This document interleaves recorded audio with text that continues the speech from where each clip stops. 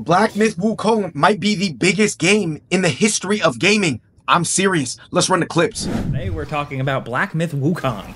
This is a big action combat adventure from Game Science. This is a mobile developer jumping into their first big console PC game.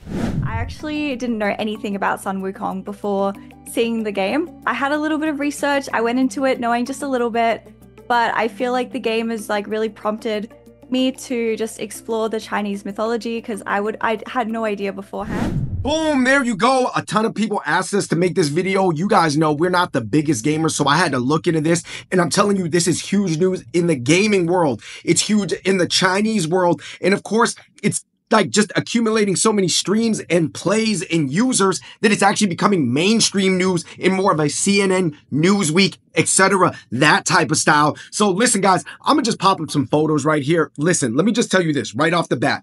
This game is based off Journey to the West, the ancient Chinese tale from like 800 to 600 years ago. And I'm telling you, just straight up from a gaming visual perspective, it looks incredible. It does not surprise me why it is #1 on Steam. By the way, on Steam, it has a 10 out of 10 rating. You guys let me know what that means. It's not my world, but I know that it means something. And I'll tell you this, they are incorporating a lot of traditional Chinese settings as well as traditional Chinese mythology and mysticism into it. I mean, just look at some of the characters and the villains or the enemies or the rivals you will face. The Red Long, the Kanjing Long, Long is dragon. You know, you got an Elder Jin Qi, Cyan Long, Guangzhi, you know, I don't even know. A lot of this stuff I'm not familiar with. I only have a passing understanding of it. Like I said, it's sort of a mix. It's not actually about the Monkey King himself. It's about this guy that's the chosen one. You could think of it as the Monkey King's like grandson, whose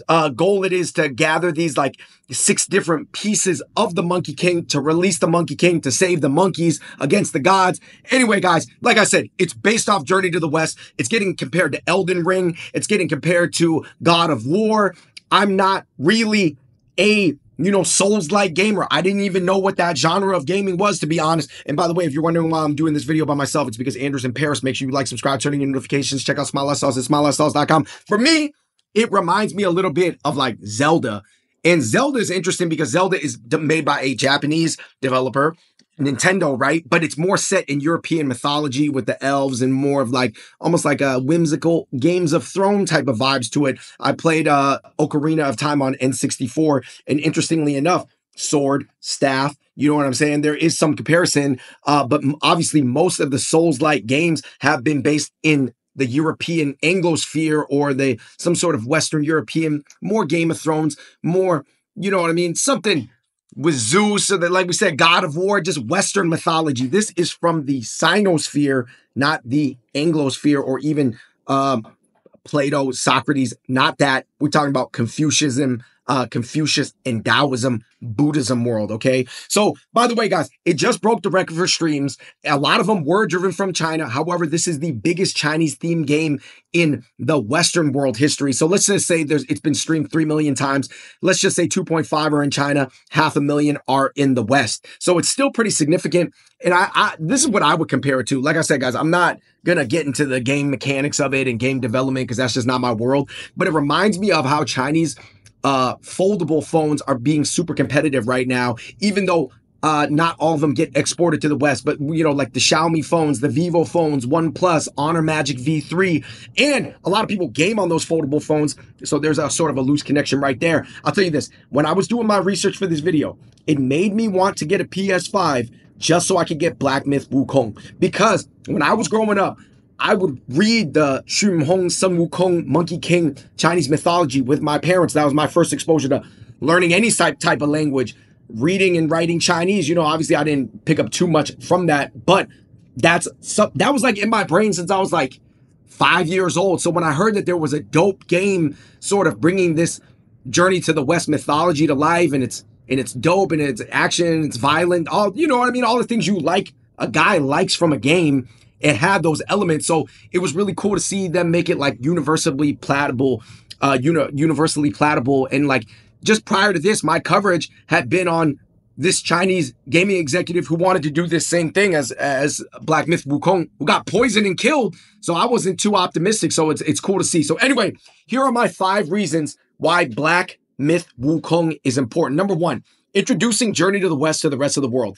This is an important piece of Chinese mythology. It survived the Cultural Revolution but at different points in history, different aspects of it have been highlighted. During the Cultural Revolution was a rebellion thing. So they were using the rebellious side of Wukong, but maybe nowadays they would downplay the rebellious side. It's so interesting how different people play with it.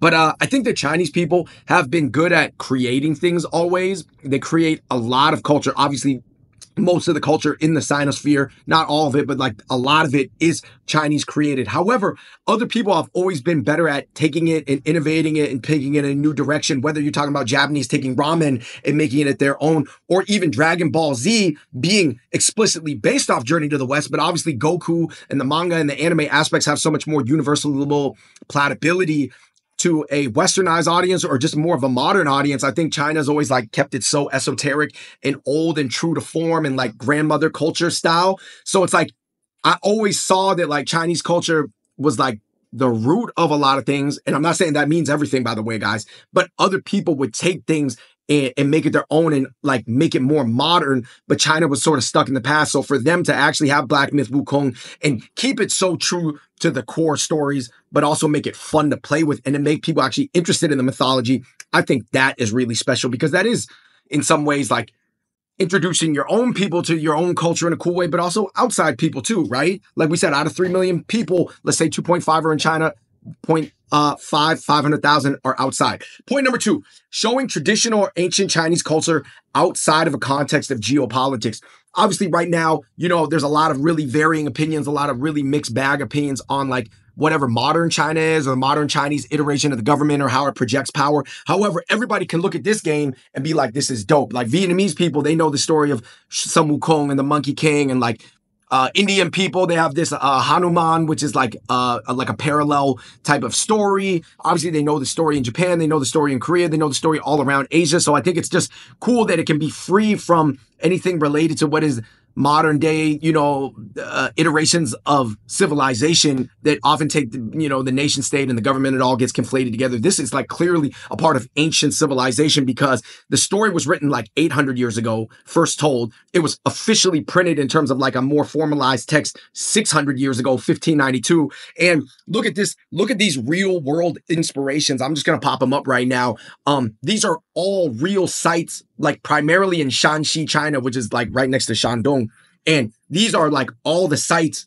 Not all of them are in Shanxi, but a lot of them are. And it's just it's cool to see, because listen, guys, if China's going to be the 1B superpower for the next, let's just say 30 years, right? And if we go by some certain specific economic metrics like PPP, purchasing power parity, it's going to be the number 1A. It'd be good if we at least had some tertiary understanding of China rather than just these Ovid memes or child labor memes or all these negative memes. And I'm not saying there's nothing to those things, but it's we got to have a more holistic, nuanced approach. It can't just be what we're told, because here, this is what people know right now. They know these emojis, right? They know they're very Mulan, whatever-esque or turning red. Then you've got modern day Bund, Waitan, the hyper modern skyline, maybe Chongqing, Shenzhen, drones or whatever like that. But then what about the Song Dynasty? The Song Dynasty is one of the better regarded dynasties in Chinese history. And it's that's when the Sun Wukong mythology was even developed, and then subsequently exported to Sinospheric countries from that point. And it's just I get it, dude. America is easy to understand. It's a dope empire. It's 250 years old. Obviously you could argue that the Anglo-Sphere empire, whether you count Netherlands, and obviously England is part of it, but it's it's longer than that. But it basically 250 years is really short. China's history, debatably 3,000 to 5,000 years old.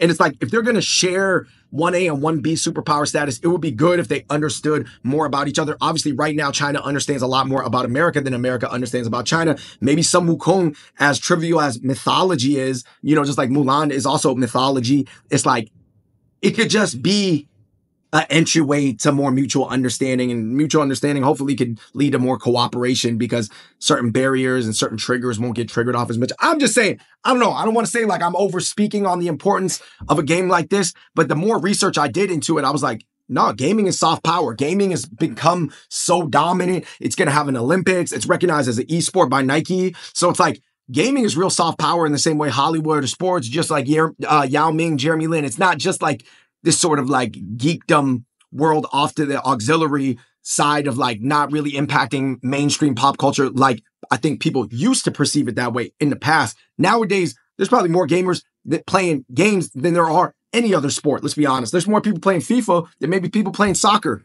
at least in first world countries. I don't know. Yeah, third world countries, it might be different because obviously the access is different to, high-speed internet streaming, things like that, desktops. Point number 3, it shows that Asian developers, as well as Asian IP can do well. So for the longest time, Japan's IP, whether it's ninjas, samurais, bushido, obviously the modern day mangas, I don't even want to say JAV, whatever, hentai, all that stuff is popular. Everything's popular out of Japan, right? Some of it's imagined, some of it's based off reality. And I'm saying that it's cool to see China get in there because China is the biggest gaming market in the entire world, just like it's the biggest phone market in the entire world. It's the biggest sneaker market in the entire world. It's the biggest market for the NBA in the entire world as well, or it will basically overtake if you extrapolate the trends over the next like 10 years. So it's like, why shouldn't it have some homegrown entrance into the game? It's just logical. Korea had PUBG as well, but they more focus on MMORPGs. And it's like, I just feel like a lot of Chinese stuff, Genshin Impact was dope, but it's not for me, but I'm just saying it was good. But it was like, that was a lot of mobile stuff. This is the first AAA game, meaning that it's like fully fleshed out for console, PS5. I think it's coming to Xbox later, but obviously it's on PC. And it's just like, I just think that this is going to lead to almost like, imagine like a God of War game, but like with Genghis Khan, or like even if it was like Warcraft or more like Age of Civilizations or something like that. I think that would be really sick. And just like we're exploring a whole new cultural sphere that hasn't been explored before, because obviously for most of the past 150 years, which is globalized modern history, the West has been hyper dominant. And I'm not saying they don't deserve it, but it's like now it's time to lean into like other spheres of content that have like a lot of deep depth into it. Obviously the next one up, if China's going to lead the consumer market for like most things on earth, not all things on earth, but most things on earth, they should be catered to a little bit, right? I know companies want them to just consume, but they're going to start to want to be catered to as well, right? Like when I play a game like Elden Rings, I'm not going to relate to it, because it's like where we come from is not where these like medieval knights and Game of Thrones things took place. Anyway, point number 4, it beats the criticism that Asian characters don't sell and don't count as diversity. So I think for a long time, the more capitalistic people in media as well as games were like, oh, well, Asian guys, they don't really sell, especially Asian male characters. And then number 2, they were like, there was a bunch of reviews that came out, I think most namely the one from Screen Rant that said, I don't really feel like there's a shameless lack of diversity and it's attracting the wrong type of fans. And then a lot of other people were like, just because this is a game from China based off Chinese things that were written 600 years ago and it's trying to be hyper accurate, there's no female characters. Why does there need to be? Like, you know what I mean? Because I think a lot of people, it's interesting because when I was reading the comments, I know like a lot of people, they're not really, they're trying not to like products coming out of China right now, right? Whether they're explicitly influenced by the government, like an Olympics program, or completely not, at least obviously influenced, like this Black Myth Wukong. They're trying not to like it, but they're like, dude, at least it's like, there's no microtransactions. There's no like things that are ideologies that are being shoved in my face. It's just trying to give me a good game I'm the good guy beating up bad guys. So I think that that's really interesting. That's been an interesting shift in the West, as I guess, as you could see across the Western world, a lot of people are not really happy with the way the Western world is being run or the policies or whatever like that. And I think it's just acknowledging that most action or violent games, I looked up the statistics, they're about 75 to 80% male, 20% female players. And I don't think there's anything wrong with like catering to that. Like, I don't think that, that would make sense. The guys like first person shooters and like fighting games and like building empires and like conquering things. I don't know. It seems super logical to me. And then, of course, I think that this is going to change because obviously the Assassin's Creed set in Japan, it didn't have a Japanese male protagonist. I heard the next Assassin's Creed is set in China. They're going to make it like a a morphable protagonist, which doesn't even make any sense because obviously that still plays into the first part where they're saying that like Asian males are like not viable, sellable products in a modern world or whatever. I think it's changing, but I think that obviously companies are trying to hedge because ultimately they're about money. And point number 5, it's just cool to see art transcend politics. Like I was seeing some channels that are hypercritical of China, the modern China, the Chinese government, but they were still like, I give this game a 7. I give it an 8. I give it a 9. This is like the best game I played all year.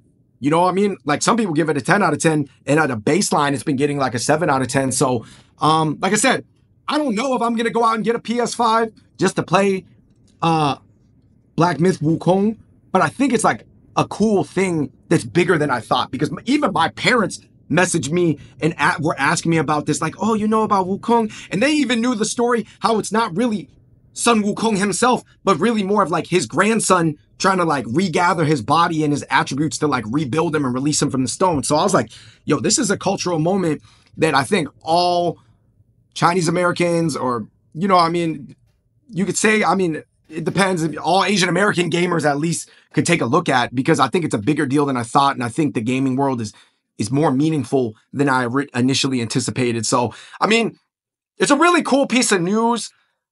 Like I said, man, it just makes sense. Like if people are going to be the biggest consumer market for a product and they have the capacity to not just consume, but also produce in that field and in that sector, in that industry, they should go do that. But obviously they have to make sure that the product is palatable, enjoyably, universally accessible, and just like not just dope for the domestic crowd, for the international crowd. So let me know what you guys think. My biggest takeaway was like, man, I think a Genghis Khan game is next. Until next time, guys, let me know what you think in the comments section below. Make sure you like, subscribe, turn on your notifications. Check out Smile Less Sauce on Amazon, smilelesssauce.com. I'm out. Peace.